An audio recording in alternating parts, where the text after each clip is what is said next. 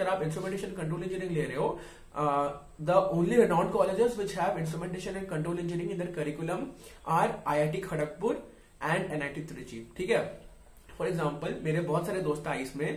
So one of my friends means उसको IISc Bangalore में internship ढूंढने के लिए इतनी ज्यादा मेहनत नहीं हुई है, and the professors under which he got those internships are of really a great stature. ठीक है, और भाई और बहनों क्या हालचाल है यार, बहुत बहुत स्वागत है मेरे चैनल में. पहली बार आए हैं यार, एक काम करो, चैनल के बाहर जाओ, सब्सक्राइब करो, घंटी बजाओ और अंदर आ जाओ. और जो मेरे चैनल में पहले भी आ चुके हैं यार, इसे तो अपना चैनल समझो. आज बेसिकली इस सीरीज का फर्स्ट वीडियो है. आज हम बात करने वाले NIT Trichy expected cut off for JEE Main 2020, and इसमें हम बात करने वाले बेसिकली अदर स्टेट कैंडिडेट्स के लिए. ठीक है, तो NIT सिस्टम में क्या है, मैं सबसे पहले आपको ये ब्रीफ करना चाहता हूँ.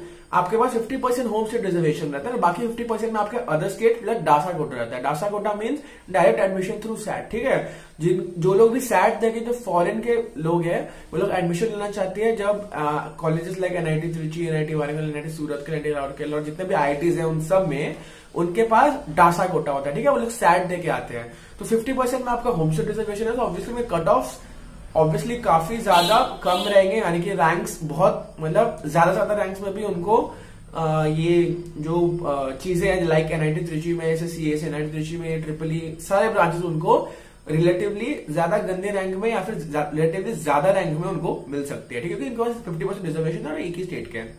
जिन्होंने अपना +2 किया है, यानी कि क्लास 12 का जो पास आउट किए हैं किसी भी स्टेट अदर देन तमिलनाडु से, अगर उनको NIT Trichy लेना है, so obviously they have to avail it from the other state quota. ठीक है, तो मेरे पास यहाँ पे NIT Trichy कट ऑफ से expected other state marks for NIT Trichy. मैं सबसे पहले आपको ये पढ़ के सुनाना चाहता हूँ कि मैंने बहुत कल रात से मेहनत कर रहा हूँ कि मैं इन सब का डेटा निकाल सकूं.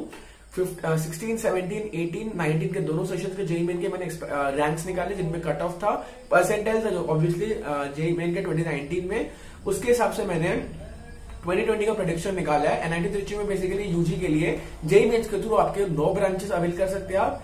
केमिकल, सिविल, ठीक है, chemical, civil, computer science engineering, mechanical, electrical and communication engineering, EEE, उसके बाद आता है आपका इंस्ट्रूमेंटेशन कंट्रोल इंजीनियरिंग आइस, उसके बाद आपका मेटलर्जी और प्रॉड. ठीक है, ये हो गए 9 ब्रांचेस. हम सारे ब्रांचेस के लिए हम एक्सपेक्टेड कट ऑफ आज डिस्कस करेंगे. जनरल या फिर CRL रैंक के लिए, economically weaker section of general के लिए, OBC, NCL के लिए और SC के लिए और ST के लिए. ठीक है, तो बिना वेट किए let's straight away come to the point. Okay, बात करते हैं for the chemical branch through other state quota.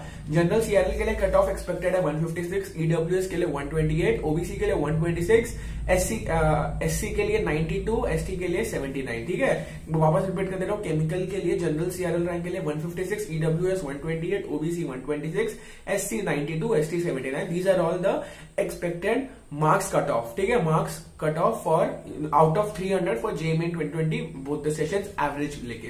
ठीक है, सिविल की बात करते हैं. सिविल के लिए general CRL 158, EWS 129, OBC 128, SC 90, ST 74. ठीक है, सिर्फ केमिकल और सिविल में बहुत ज्यादा डिफरेंस रहता नहीं है कट ऑफ में, क्योंकि ऑब्वियसली जो क्लोजिंग रैंक्स है वो ऑलमोस्ट सेम ही रहते हैं. मुश्किल से 1 या 2 हजार का डिफरेंस आता है आपका अदर स्टेट में. ठीक है, अब बात करें computer science engineering, the most sort out branch of NIT Trichy, जो सबसे ज्यादा लोग परस्यू करना चाहते हैं बट रैंक कंसर्न की वजह से सब नहीं कर पाते ऑब्वियसली. तो इनकी जो कट ऑफ रहती है वो सबसे ज्यादा रहती है as compare to other branches.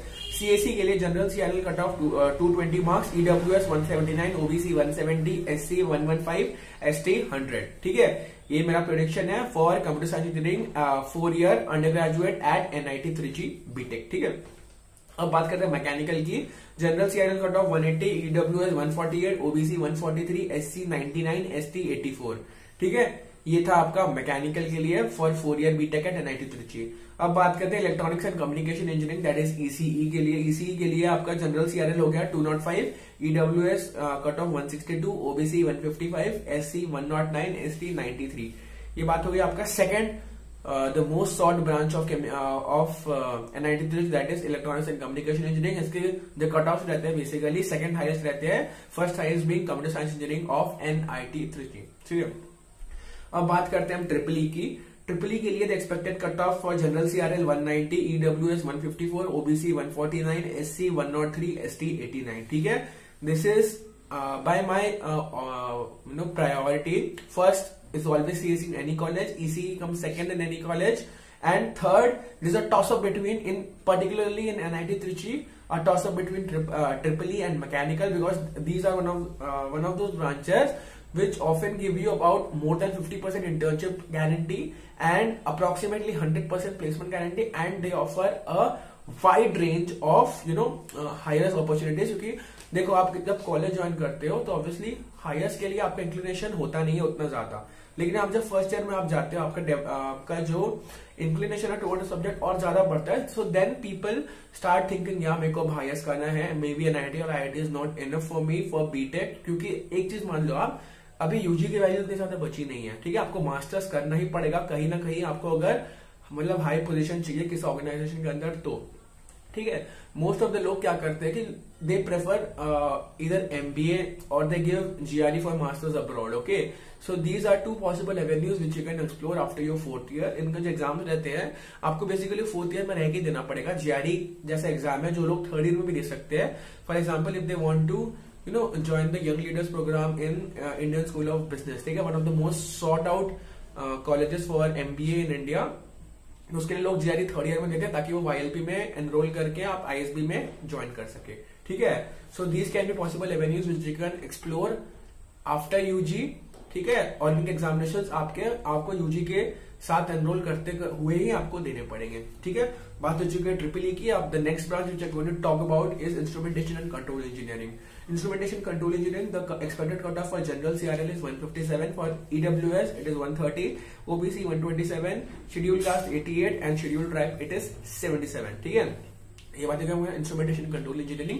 Ice की अगर मैं बात करूं, सो बहुत सारे लोगों को इस आइस के बारे में पता नहीं है, व्हाट इज आइस, ठीक है. तो लोगों को जब पता नहीं रहता तो पीपल जनरली वो लेने के लिए बहुत ज्यादा हिचकिचाते हैं. अगर आप कट ऑफ देखोगे आइस की, केमिकल की और सिविल की ऑलमोस्ट सेम है, but if you would prefer मी, ज्यादा कोर ब्रांच क्या है, obviously it is ice more compare to chemical और civil, because it gives you more opportunities for internships and placements. और एक बात है, कंपटीशन बहुत ज्यादा कम है, ठीक है. अगर आप इंस्ट्रूमेंटेशन कंट्रोल इंजीनियरिंग ले रहे हो, the only renowned colleges which have instrumentation and control engineering in their curriculum are IIT Kharagpur and NIT Trichy, ठीक है. फॉर एग्जाम्पल मेरे बहुत सारे दोस्त हैं आइस में. So one of my friends means उसको IISc बैंगलोर में इंटर्नशिप ढूंढने के लिए इतनी ज्यादा मेहनत नहीं हुई है, and the professors under which he got those internships are of really a great stature, ठीक है. तो obviously you can always consider ice as an option. देखो आपको जितने भी कॉलेजेस आप देखोगे, कुछ ब्रांचेस ऐसे होंगे जो अनकन्वेंशनल होंगे, ठीक है. आइस को मैं अनकन्वेंशनल नहीं कहूंगा क्योंकि ये कोर ब्रांच है, बट लोगों को इसके बारे में पता नहीं है, ठीक है. आइस अलग है, बहुत सारे मतलब आप बिट्स फिलहाल में से देखोगे इलेक्ट्रॉनिक्स एंड इंस्ट्रूमेंटेशन इंजीनियरिंग, ठीक है. तो basically this is instrumentation and control engineering. एक बहुत ही ज्यादा सॉर्ट आउट सब्जेक्ट है, बट स्टिल क्योंकि लोगों को इसके बारे में ज्यादा पता नहीं है, देयरफॉर दे मतलब अवॉइड टेकिंग इट, ठीक है. क्योंकि आप इसका जो ब्रांच देखोगे, it should be comparable to triple E and ECE, but in no way it is compare to triple E and ECE. जो एक्सपेक्टेड कट ऑफ है वो काफी ज्यादा कम है, और वो कम होकर केमिकल और सिविल के रेंज में आ जा रहा है, ठीक है. अगर मेरी ओपिनियन मानोगे, सिविल लेना in today's world is not a good choice, because मेरे जितने भी दोस्त है सिविल में, देयर ऑफ द ओपिनियन की यार कोर में तो अपॉर्चुनिटीज बहुत ज्यादा कम है. क्योंकि सिविल एक ऐसा ब्रांच है जब इंडिया का मतलब प्रोग्रेस हो रहा था, जब सैचुरेशन लेवल अब रीच हो गया है, अभी के टाइम पे नहीं, बट जब प्रोग्रेस हो रहा था 1950s, 60s, 70s, 80s, उस टाइम पे सिविल इंजीनियर्स की डिमांड बहुत ज्यादा थी, ठीक है. अभी इतनी ज्यादा डिमांड्स नहीं है, therefore they are obviously opting for more versatile profiles like analysts, ठीक है. So therefore avoid taking civil in these circumstances when the placement percentages are not that high. अब बात करते हैं मेटलर्जी की. मेटलर्जी के लिए general CRL cut off will be 145, EWS के लिए 120, OBC के लिए 115, शेड्यूल कास्ट के लिए 78 और शेड्यूल ट्राइब के लिए 67. ये बात हो गई मेटलर्जी की. मेटलर्जी की अप्रोक्सीमेटली हर कॉलेज में जो कट ऑफ रैंक्स रहती है वो सबसे लोएस्ट रहती है, क्योंकि उतना तो लोग प्रेफर नहीं करते, but still it is a good branch, ठीक है. हम बात करते हैं प्रोडक्शन इंजीनियरिंग की. प्रोडक्शन इंजीनियरिंग के लिए the general CRL cut off rank expected is 149 out of 300.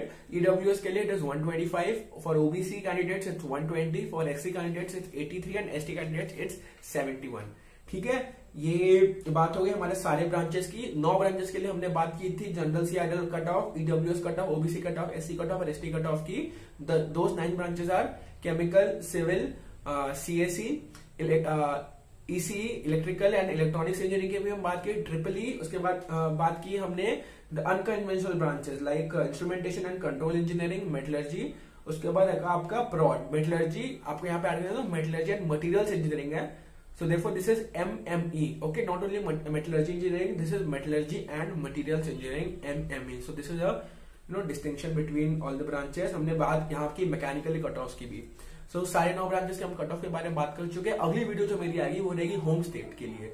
Home state के लिए बेसिकली जिन्होंने अवेल करना चाहते हैं NIT ट्रिची, और अगर उन्होंने अपना +2 यानी कि 12th बोर्ड पास किया है तमिलनाडु के किसी स्कूल से, so therefore they will be able to use the home state quota. ठीक है, हर NIT के लिए 50% होम स्टेट कोटा है। जैसे मैं पहले भी बोल चुका था, आप NIT रायपुर लिए तो जिन्होंने छत्तीसगढ़ से किया उनका होम स्टेट हो जाएगा।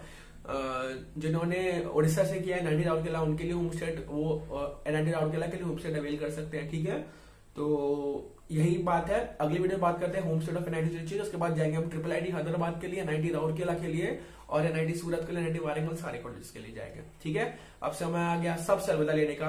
अलविदा।